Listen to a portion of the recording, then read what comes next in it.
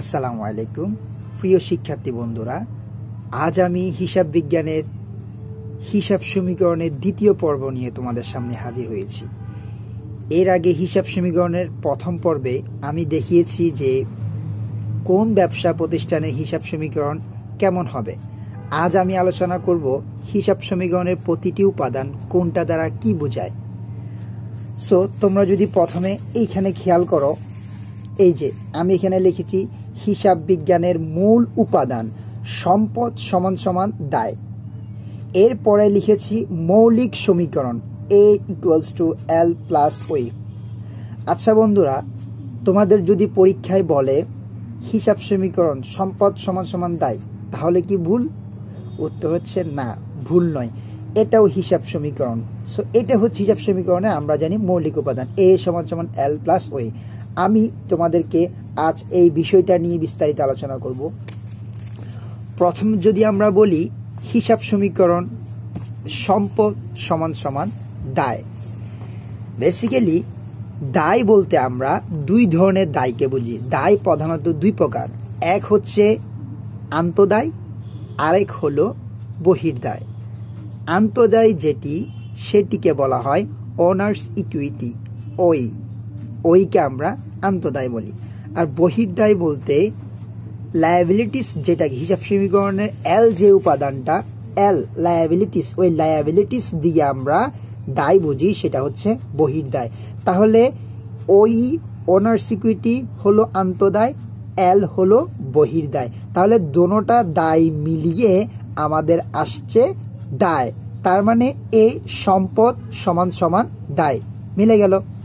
এইবার আমরা আলোচনা করব প্রথমত যদি আমরা বলি এ সম্পদ। সম্পদ বলতে আমরা কি বুঝি?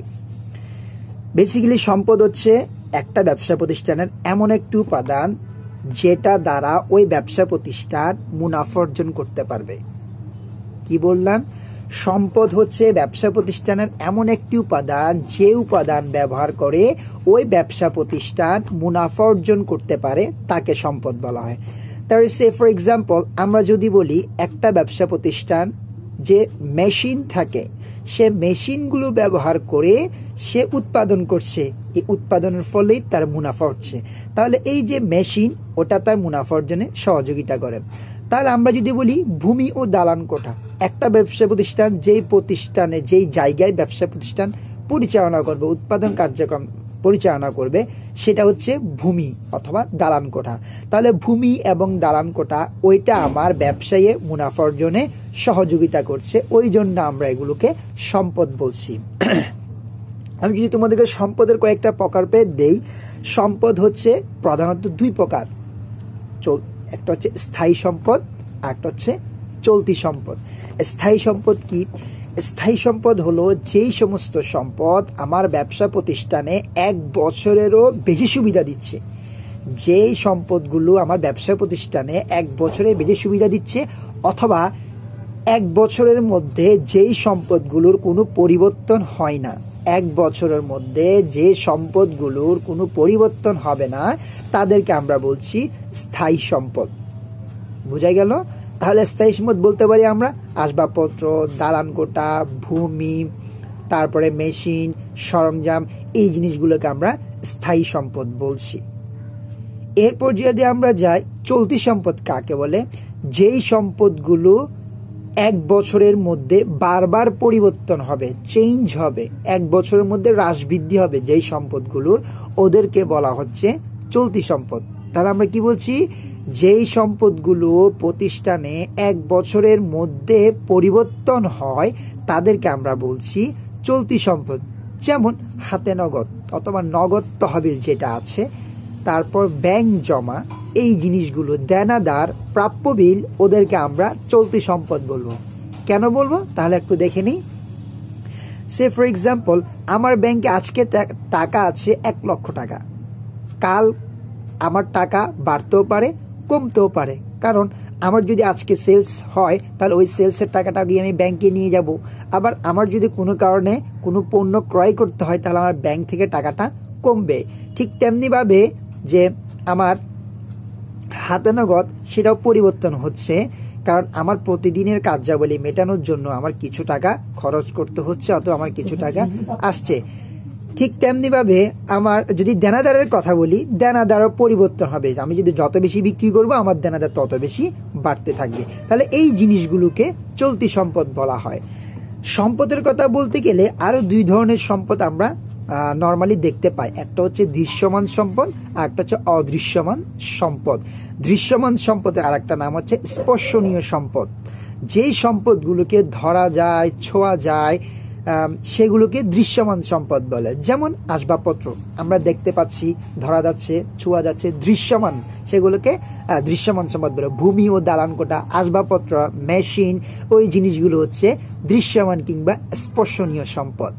আর অস্পর্শনীয় সম্পদ বলতে আমরা বলছি যেই উপাদান, যেই সম্পদগুলো আমাদের মুনাফার জন্য সহযোগিতা করে কিন্তু সেটা দৃশ্যমান নয়, যেই সম্পদটাকে ধরা যায় না, ছোঁয়া যায় না, বাট অনুভব করা যায়, ওদেরকে অস্পর্শনীয় সম্পদ কিংবা অদৃশ্যমান সম্পদ বলে।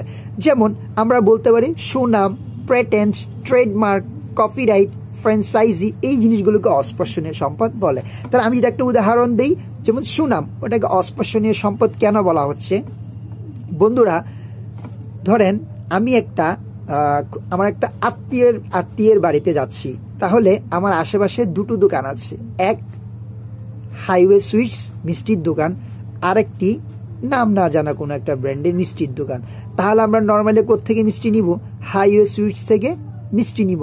কারণ আমরা জানি হাইওয়ে সুইটস মিষ্টি জগতে তার একটি সুনাম আছে। তাহলে এই যে হাইওয়ে সুইটসের সুনাম থাকার কারণে ডে বাই ডে তার সেলস কিংবা মুনাফা দিন দিন বৃদ্ধি পাচ্ছে। কিন্তু আমরা যে হাইওয়ে সুইটসের যে সুনামটা, সেটাকে স্পর্শ করতে পারছি না, আমরা সেটা মনে প্রাণে ফিল করতে পারছি যে হাইওয়ে সুইটসের একটা সুনাম মার্কেটে আছে। তাহলে ওই জন্য এই সুনামটাকে বলা হচ্ছে অস্পর্শনীয় সম্পদ, যেটা আমাদের মুনাফার জন্য সহায়তা করে কিন্তু আমরা সেটাকে ধরা ছোঁয়া যায় না, যেটাকে আমরা ধরতে পারি না, ওটাকে অস্পর্শনীয় সম্পদ বলা হয়। এর মধ্যে আমি আরেকটা জিনিস বলে রাখি যে আপনারা মাঝে মধ্যে অবচয়, অবলোপন, এই দুটো জিনিসের মধ্যে কনফিউজড হয়ে যান। আমি যদিও অবশ্যই একটা ক্লাস নিব আপনাদের, তারপর একটু বলে রাখি, ব্যবহারের ফলে সম্পত্তির মূল্য হ্রাস পাবে। সকল ধরনের সম্পত্তির মূল্য হ্রাস পায় ব্যবহারের ফলে, বিশেষ করে স্থায়ী সম্পত্তিগুলোর মূল্য হ্রাস পায় ব্যবহারের ফলে। ব্যবহারের ফলে স্পর্শনীয় সম্পত্তির যে মূল্যটা হ্রাস পাবে তাকে বলা হচ্ছে অবচয়। ব্যবহারের ফলে স্পর্শনীয় সম্পত্তির যে মূল্যটা হ্রাস পাবে তা হচ্ছে অবচয়, যাকে ডেপ্রিসিয়েশন বলে। সেটা কি? ধরুন আমি একটা মোবাইল কিনেছি 10,000 টাকা দিয়ে, 1 বছর ব্যবহার করেছি, আমি কি উক্ত মোবাইলটা 10,000 টাকা বিক্রি করতে পারবো? না বন্ধুরা, আমি ওই মোবাইলটা 10,000 টাকা বিক্রি করতে পারবো না। সো আমি চিন্তা করলাম 1 বছর ব্যবহারের ফলে আমার মোবাইলের দাম 3,000 টাকা হ্রাস পেয়েছে। তাহলে 10,000 টাকার একটা মোবাইল আমি যদি 7,000 টাকায় বিক্রি করি, 3,000 টাকা মূল্য হ্রাস পেয়ে যদি আমি 7,000 টাকা বিক্রি করি, তাহলে এই মোবাইলের ব্যবহার করার ফলে 3,000 টাকা মূল্য হ্রাস পেয়েছে। তাহলে ব্যবহারের ফলে স্থায়ী সম্পত্তির যে 3,000 টাকা মূল্যটা হ্রাস পাচ্ছে তাকে আমরা বলছি অবচয়। অবচয়কে আমরা পরিচালন ব্যয় হিসাবে বিশদ আয় বিবরণীতে দেখিয়ে থাকি। আরেকটা জিনিস অবলোপন, সেটা কি? ওটাও ব্যবহারের ফলে সম্পত্তির মূল্য হ্রাস, তবে এটা হচ্ছে অস্পর্শনীয় সম্পদের যে মূল্যটা হ্রাস পায়। অর্থাৎ ব্যবহার করার ফলে যে অস্পর্শনীয় সম্পদ যে জিনিসগুলো বলছি আমি, সুনাম, পেটেন্ট, ট্রেডমার্ক, এগুলো যে মূল্যটা হ্রাস পাবে, যে জনপ্রিয়তাটা দিন দিন কমে যাবে, তাকে বলা হচ্ছে অবলোপন। ব্যবহারের ফলে স্পর্শনীয় সম্পত্তির যে মূল্য হ্রাস পায় তাকে বলছে অবচয় কিংবা ডেপ্রিসিয়েশন। আর ব্যবহার করার ফলে অস্পর্শনীয় সম্পত্তির যে মূল্যটা হ্রাস পাবে তাকে আমরা বলছি অবলোপন। অবচয়, অবলোপন দুটোটাই পরিচালন ব্যয় হিসাবে আমরা বিশদায় বিবরণীতে দেখিয়ে থাকি। তাহলে বন্ধুরা, সম্পদ নিয়ে তোমাদের আশা করি কোনো কনফিউশন থাকবে না। পরীক্ষায় সম্পদ সম্পর্কে কোনো কোশ্চেন আসলে তোমরা সেটা ভালো করে আনসার করতে পারবে। সম্পদ যদি বৃদ্ধি পায়, হিসাব সমীকরণের মধ্যে আমি যখন দুতরফা দাখিলা পদ্ধতিতে করিয়েছি তখন তোমাদেরকে এটা বলেছি। তারপর একটু বলে রাখি, সম্পদ যদি বৃদ্ধি পায় তখন সেটাকে ডেবিট করতে হয়, সম্পদ যদি হ্রাস পায় তখন সেইটাকে ক্রেডিট করতে হয়। সম্পদ বৃদ্ধি পেলে ডেবিট, সম্পদ হ্রাস পেলে ক্রেডিট। কারণ আর সম্পদের স্বাভাবিক চেয়ার হচ্ছে ডেবিট ব্যালেন্স প্রকাশ করে। সম্পদ নর্মালি ডেবিট ব্যালেন্স প্রকাশ করে, যেটাকে স্বাভাবিক চেয়ার বলা হয়। এরপর আমরা যদি আসি এল, লায়াবিলিটিস, যাকে আমরা বলছি বহির্দায়। বহির্দায় কি বন্ধুরা? বহির্দায় হলো একটা ব্যবসা প্রতিষ্ঠানের উপর বাহ্যিক পক্ষ কিংবা তৃতীয় পক্ষের যে দাবি থাকে তাকে বলা হচ্ছে বহির্দায়। আমি আবার বলছি, একটা ব্যবসা প্রতিষ্ঠানের উপর বাহ্যিক পক্ষগুলো যারা আছে, বাহ্যিক পক্ষ কিংবা তৃতীয় পক্ষ কিংবা বাহ্যিক ব্যবহারকারীদের যে একটা অধিকার থাকে, যে একটা দাবি থাকে, তাকে বলা হচ্ছে বহির্দায়, যেটাকে আমরা হিসাব সমীকরণে লায়াবিলিটিস এল দ্বারা প্রকাশ করে থাকি। জিনিসটা কেমন? বহির্দায়ের মধ্যে হতে পারে, ধরুন আমি ব্যাংক থেকে 1 লক্ষ টাকা লোন নিলাম। তাহলে আমি যদি ব্যাংক থেকে 1 লক্ষ টাকা লোন নিই, যে ঋণ নিয়েছি ব্যাংক থেকে আমি, ওই ব্যাংক আমার কাছ থেকে 1 লক্ষ টাকা দাবি করবে, তাহলে আমার এই ব্যবসা প্রতিষ্ঠানের উপর ওই ব্যাংকের 1 লক্ষ টাকা দাবি আছে। কিন্তু ব্যাংক ঋণদাতা, উনি কি অভ্যন্তরীণ পক্ষ?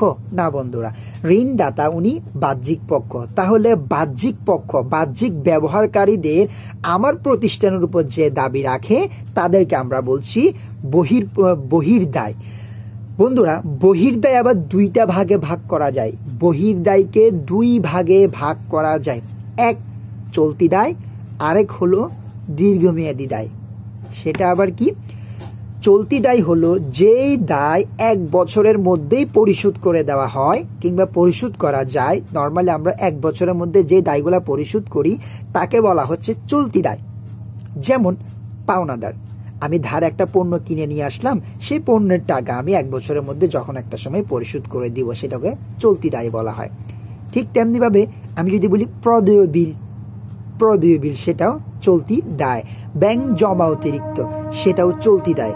ব্যাংক জমা অতিরিক্ত কি? ব্যাংকে যা জমা আছে তার চেয়েও যদি বেশি টাকা আমি নিয়ে ফেলি, তাকে বলা হচ্ছে ব্যাংক জমা অতিরিক্ত। সে ফর এক্সাম্পল, আমার ব্যাংকে টাকা আছে 10,000 টাকা, আমি ব্যাংক থেকে নিয়ে নিলাম 12,000 টাকা। তাহলে বন্ধুরা, অতিরিক্ত যে 2,000 টাকা আমি ব্যাংক থেকে নিচ্ছি তাকে বলা হচ্ছে ব্যাংক জমা অতিরিক্ত। ওই ব্যাংক জমা অতিরিক্ত ওকে চলতি দায় বলবে। কারণ এই যে আমি যে ব্যাংক থেকে অতিরিক্ত 2,000 টাকা নিচ্ছি, ব্যাংক আমার কাছ থেকে 2,000 টাকা দাবি করতে পারে।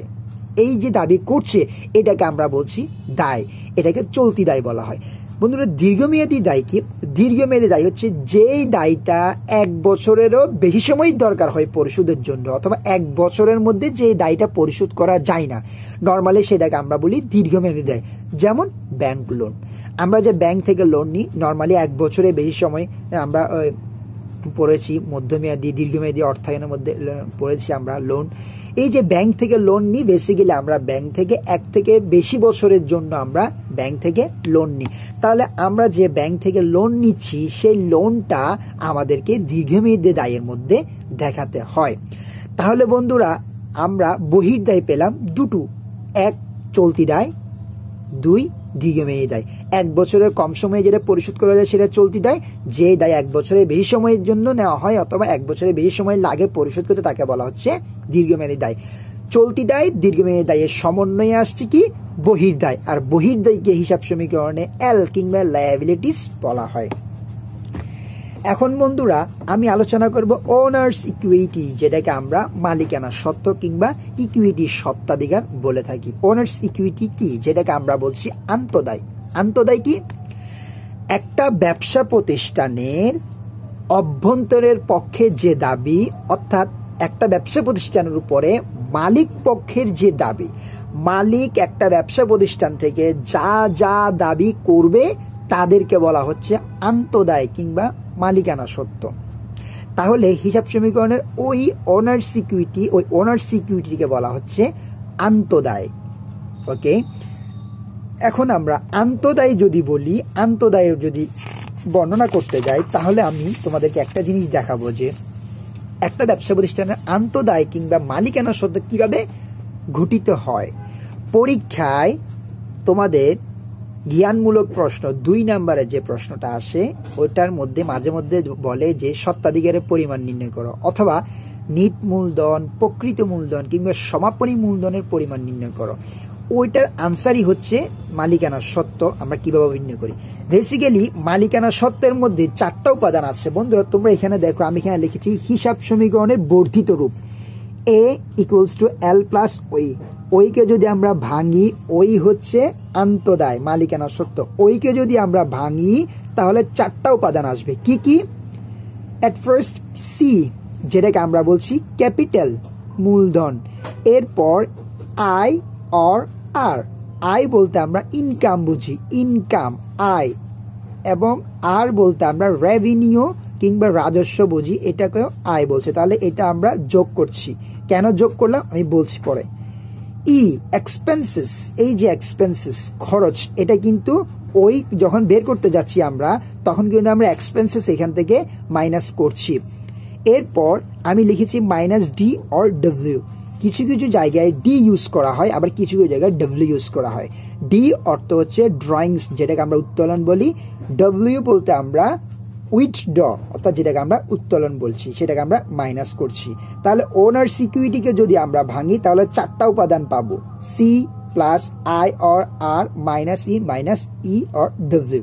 আচ্ছা বন্ধুরা, আমি বলছি যে এখন আমি বুঝাবো আপনাদেরকে যে এই জিনিসগুলো কিভাবে হলো। মালিকানা সত্ত্ব বলতে আমরা বেসিক্যালি 4টা জিনিসকে বুঝিয়ে থাকি, মূলধন মাইনাস উত্তোলন প্লাস আয় মাইনাস ব্যয়। বেসিক্যালি মালিক ব্যবসায়ী শুরুতে যেই টাকাটা ব্যবসায়ী দিবে তাকে আমরা বলছি মূলধন। ধরুন মালিক ব্যবসা প্রতিষ্ঠানে 1 লক্ষ টাকা দিলেন, তাহলে মূলধন হচ্ছে কত? 1 লক্ষ টাকা হচ্ছে ব্যবসা প্রতিষ্ঠানের মূলধন। মালিকের প্রয়োজনে মালিক বিভিন্ন সময় ব্যবসা প্রতিষ্ঠান থেকে টাকা নিয়ে গেলেন। মালিক যদি ব্যবসা প্রতিষ্ঠান থেকে টাকা নিয়ে যায়, ধরুন আমি মনে করলাম সারা বছর ধরে মালিক ব্যবসা প্রতিষ্ঠান থেকে 20,000 টাকা নিয়ে যাচ্ছে, তাহলে মালিকের মূলধন, ব্যবসায় শুরুতে মালিকের মূলধন ছিল 1 লক্ষ টাকা। সারা বছর ধরে মালিক ব্যবসা প্রতিষ্ঠান থেকে 20,000 টাকা নিয়ে যাচ্ছে, তাহলে আমরা উত্তোলনকে মাইনাস করব। কেন মাইনাস করব উত্তোলনকে? কারণ মালিক ব্যবসায় শুরুতে আমাকে দিয়েছিল 1 লক্ষ টাকা, সারা বছর ধরে যে সে আমার প্রতিষ্ঠান থেকে 20,000 টাকা নিয়ে গেল, তাহলে কি সে আর ব্যবসা প্রতিষ্ঠান থেকে 1 লক্ষ টাকা দাবি করতে পারবে না বন্ধুরা? কারণ বছরের মাঝামাঝি সারা বছর ধরে সে আমার ব্যবসা প্রতিষ্ঠান থেকে 20,000 টাকা নিয়ে গিয়েছে, তাহলে যখনই মালিক ব্যবসা প্রতিষ্ঠান থেকে উত্তোলন করে তার মালিকানা সত্ত্বটা কমে যায়, ওই জন্য আমরা উত্তোলনকে মাইনাস করেছি। ধরুন এই বছর সারা বছর ব্যবসা প্রতিষ্ঠান পরিচালনা করতে গিয়ে তার অনেক আয় হয়েছে। ধরুন আমি ধরলাম যে সারা বছর ধরে তার 50,000 টাকা আয় হয়েছে, তাহলে আয় যদি হয়, আমরা হিসাব বিজ্ঞানের নীতিমালার মধ্যে আমরা পড়েছি যে আয় মালিকানা সত্ত্বকে বৃদ্ধি করে। আমরা হিসাব বিজ্ঞানের ব্যবসায়ী সত্তা ধারণা একটা ধারণা আছে, হিসাব সমীকরণ নিয়ে আমরা আগে আলোচনা করব। এখন যদি একটু করে বলি, ব্যবসায়িক সত্তার ধারণাতে বলা হচ্ছে যে মালিক যদি আয় হয়, মালিকের মালিকানা সত্ত্বটা বেড়ে যাবে। যদি ক্ষতি হয়, ক্ষতি হয়, তাহলে মালিকানা সত্ত্বটা কমে যাবে। কেন কমে যাবে? মালিক যদি ব্যবসা প্রতিষ্ঠান যদি আয় করে তাহলে সে আয়টা মালিক পাবে, তাহলে আয় যদি হয় তাহলে সেটা মালিকানা সত্ত্বকে বৃদ্ধি করবে। মালিকের দাবি ছিল ওই যে 1 লক্ষ টাকা থেকে 20,000 টাকা নিয়ে গেল, আর 80,000 টাকা দাবি। এর মধ্যে এই বছর তার লাভ হলো 50,000 টাকা, তাহলে এই বছর যদি 50,000 টাকা তার লাভ হয়, তাহলে বছর শেষে মালিক 1,30,000 টাকা দাবি করতে পারবে, কারণ 80,000 তার মধ্যে তার আয় হয়েছে 50,000। এই 50,000 টাকা আয় করার ফলে মালিকের কিন্তু দাবিটা, ব্যবসা প্রতিষ্ঠানের উপর মালিকের যে দাবি, সেই দাবিটা কিন্তু বেড়ে যাচ্ছে। ওই জন্য আয় হলে মালিকানা সত্ত্বে যোগ করতে হয়। আর যদি ব্যয় হয়, কোনো খরচ হয়, তাহলে খরচটা মালিকানা সত্ত্ব থেকে হ্রাস পাবে। কেমন? ধরুন এই বছর ব্যবসা প্রতিষ্ঠানের লাভ হয়নি, 10,000 টাকা লোকসান হয়েছে, তাহলে মালিকের ব্যবসা প্রতিষ্ঠানের যদি লোকসান হয়, তাহলে এই লাভ যেমন মালিক পাবে, ঠিক তেমনিভাবে লোকসান হলেও কিন্তু সেটা মালিককে গ্রহণ করতে হবে, বহন করতে হবে। তাহলে লাভ হলে যেহেতু মালিকের সাথে যোগ হচ্ছে, মালিক পাচ্ছে, লোকসান হলেও সেটা মালিককে দিতে হবে। তাহলে আমরা যোগ বিয়োগ করে দেখলাম যে আয় হলো 1,30,000 টাকা পেলাম, তাহলে আমার যদি ব্যবসা প্রতিষ্ঠানে 10,000 টাকা লস হয়ে যায়, তাহলে মালিক কি আমার কাছ থেকে আর 1,30,000 টাকা দাবি করতে পারবে? না, তার দাবিটা 10,000 টাকা কমে যাবে, কারণ তার যে লোকসান হচ্ছে, ক্ষতি হচ্ছে, সে ক্ষতির অংশটা মালিক তার কাছ থেকে মালিকানা সত্ত্ব থেকে দিবে। ওই জন্য ক্ষতি হওয়ার ফলে মালিকের মালিকানা সত্ত্বটা কমে যাচ্ছে। বন্ধুরা, আপনাদেরকে সুবিধাতে আমি দেখাচ্ছি। মূলধন 1 লক্ষ টাকা, ওইখান থেকে সে উত্তোলন করেছে বছরে, সারা বছর ধরে 20,000 টাকা, তাহলে উত্তোলন করার ফলে তার মালিকানা সত্ত্ব কমে যাবে 80,000 টাকা। এরপরে সারা বছর ধরে তার বিভিন্ন মাধ্যমে আয় হলো 50,000 টাকা, আয় হলে তার মালিকানা সত্ত্বটা বেড়ে যাবে 80, 5, 8, 5, 13, 1,30,000 টাকা। এরপরে এই বছর সে ব্যবসা প্রতিষ্ঠান করতে গিয়ে, পরিচালনা করতে গিয়ে তার ক্ষতি হয়েছে 10,000 টাকা, তাহলে 1,30,000 থেকে যদি ক্ষতি হয়েছে, ক্ষতিটা মাইনাস হবে, তাহলে আলটিমেটলি তার নিট মালিকানা সত্ত্ব কিংবা সমাপনী মূলধন, নিট মূলধন কিংবা প্রকৃত মূলধন দেখাচ্ছে 1,20,000 টাকা। তাহলে বন্ধুরা, পরীক্ষায় যদি তোমাদের মালিকানা সত্ত্ব বের করতে বলে, এইভাবে আমরা মালিকানা সত্ত্বটা বের করতে পারি। তাহলে আজ আমি তোমাদেরকে দেখিয়েছি যে হিসাব সমীকরণের সার্বিক ফলাফল, হিসাব সমীকরণ কিভাবে কাজ করে, বৃদ্ধি পেলে কি হয়, হ্রাস পেলে কি হয়। আমরা বলেছি সম্পদ বৃদ্ধি পেলে ডেবিট, আর যদি সম্পদ হ্রাস পায় ক্রেডিট। ঠিক তেমনিভাবে দায় এবং মালিকানা সত্ত্ব দুটোটা কিন্তু ক্রেডিট এন্ট্রি প্রকাশ করে, ক্রেডিট প্রকাশ করে। তাহলে কোনো কারণে যদি দায় বৃদ্ধি পায়, তখন সেটাকে আমরা ক্রেডিট করব। দায় যদি বৃদ্ধি পায়, তখন সেটাকে আমরা ক্রেডিট করব। দায় যদি হ্রাস পায়, তখন সেটাকে আমরা ডেবিট করব। ঠিক তেমনিভাবে ওনার সিকিউরিটি যেহেতু এক ধরনের দায়, আন্তঃদায়, ওনার সিকিউরিটির ক্ষেত্রেও সেম এন্ট্রি ফলো করা হবে, যে ওনার সিকিউরিটি দায় যদি বৃদ্ধি পায়, তখন সেটাকে আমরা, ওনার সিকিউরিটি যদি বৃদ্ধি পায় তখন সেটাকে আমরা ক্রেডিট করব, আর যদি হ্রাস পায় তখন সেটাকে আমরা ডেবিট করব। ওকে বন্ধুরা, তাহলে এই হচ্ছে হিসাব সমীকরণের সার্বিক আলোচনা। সো হিসাব সমীকরণের বর্ধিত রূপ হচ্ছে এটা, A = L + C + I or R income - E - D or W। ঠিক আছে বন্ধুরা, পরবর্তী আরেকটা লেকচারে আরেকটা বিষয় নিয়ে আলোচনা হবে। ততক্ষণ ভালো থেকো, সুস্থ থাকো। আসসালামু আলাইকুম।